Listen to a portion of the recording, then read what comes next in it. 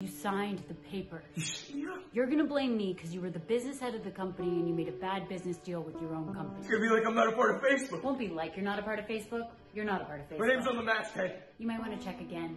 Because it froze the account. You think we were gonna let you parade around in your ridiculous suits pretending you were running? Sorry! That was my pride in the cleaners!